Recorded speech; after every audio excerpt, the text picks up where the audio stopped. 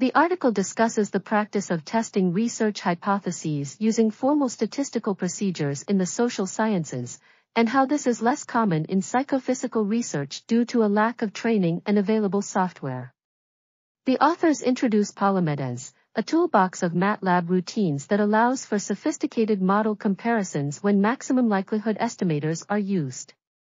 This approach provides flexibility in targeting specific research hypotheses and can be used by researchers without extensive statistical background or programming skills.